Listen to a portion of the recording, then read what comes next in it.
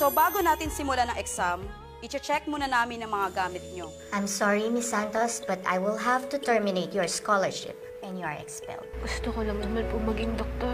Pero parang hindi na po matutupad yun. Hindi gagawin pa. Umanhin, Mrs. Santos.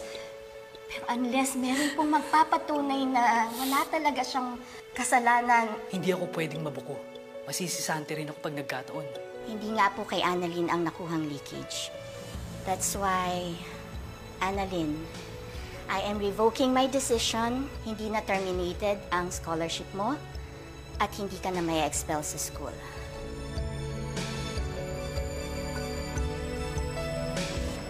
Thank you for meeting with me on such short notice. But of course, when the Dean of the College of Medicine calls, we show up, especially amiga pa kita. So, what can I do for you? May maitutulong pa ba ako sa university? I mean, you know that I am willing to do anything and everything to help the College of Medicine.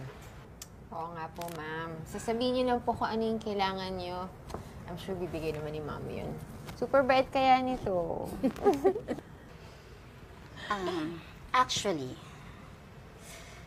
Moira, you are one of our biggest donors. And you know that, right? In fact, your donations have really helped us improve the college a lot. And for that, I'm really grateful. But I'm not here to talk about that. I'm here to talk about Zoe. Zoe? Anong ginawa ng anak ko? Oo nga po, ma'am. Bakit po? Zoe, I already know the truth. Na ikaw ang may-ari ng kodigo. Kodigo? What? No. I don't know what you're talking about. Hindi sa akin yung kodigo na yun. Kay Annalyn yun. Nerissa, anong pinagsasabi mo? Why are you accusing Zoe of cheating? May proof ka ba? Yes, may proof ako.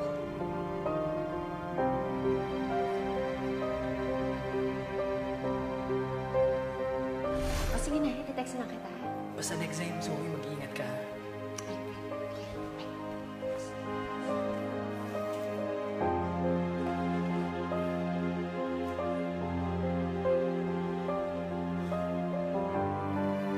Mag-usap tayo. Umami na ang staff na siya ang nagbigay ng leakage sa iyo, Zoe. And he is already fired. Zoe, how can you do this? Hindi mo ba inisip ang pamilya natin? Ang pangalan ng daddy mo? Nakakahiya ka. Okay, Mom. Let me explain, okay? I didn't cheat. Si Annalyn yun. It wasn't me. I didn't cheat. Ma'am, you're lying. Why are you doing this to me, ha? She's lying. Mom, you're lying. Stop it! Stop it! Stop it! Ano na lang sabihin ng daddy mo kapag nalaman niya to? He's due home in a couple of days. Hindi pwede malaman ni Daddy to. Please. I can't disappoint him. You know that. Please do something. Please. Please, Mom, I'm begging you. Amiga, baka naman pwede natin pag-usapan to. Please, Mom. Please. Please.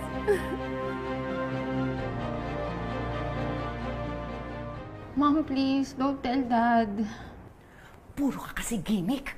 Ang mahal-mahal ng tuition mo, tapos nagpapabaya ka. Mom, first time ko lang naman ginawa to eh. So dapat pala matuwa ako dahil first time mo? Ano ba, Zoe?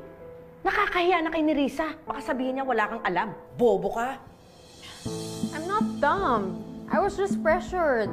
Nasa med school ka. Natural may pe-pressure ka. That's why you study so that you're prepared. Pasalamat ka, kaibigan natin si Dean. At pasalamat ka, wala dito yung daddy mo at malaman niyang kalokohan mo. Anong kalokohan?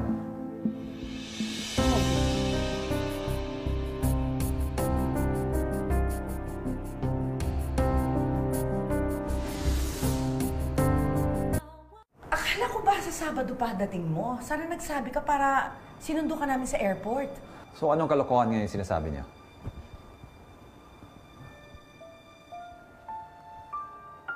Ito kasing si Zoe, nag-book ng flight for a vacation. Ang sabi ko sa kanya, hindi siya pwede mag-absent sa school. Zoe, med school and med life is hard. Kaya kailangan mo talaga mag-sacrifice in order to survive. What do you think I'm doing? I don't even have a life anymore.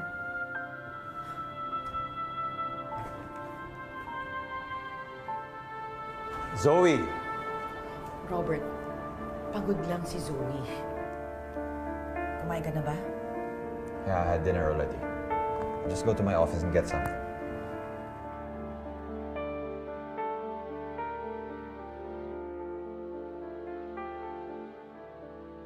Sa awa ng Diyos, naayos na yung gulo. Okay na si Annalyn, wala nang problema. Ako, mabuti naman. Sayang din naman yung pinaghirapan ninyo nang dahil lang sa isang maling akala, di ba? Oo nga. Tama yun. Ako, Lynette, alam mo, magpakain ka naman. Nagugutom na ako eh. Oo. Hindi pa kami kumakain eh. Nagugutom ako. May alam akong bagong bukas na restaurant dyan. Tara, kain tayo. Sagot ko na. Lynette. Ay, ano ako? Nabusog ako bigla sa kape. Ano ba yun? Nakakabusog tong kape na to. Diba? Hindi, tsaka hindi sana ito sa mamahaling restaurant. May hirapan ako doon. Kaya, naku, sige, Lynette. Sige na. Sumama ka na kay Sir Michael. Sige na. Kumain kayo. Diyosa, Cromwell. Sige na, sumama na kayong dalawa. Mas magiging masaya si Lynette na kasama kayo. Sige na. Sige na, sasama na kami. Gusto kayo ako. Sige, sama na kami.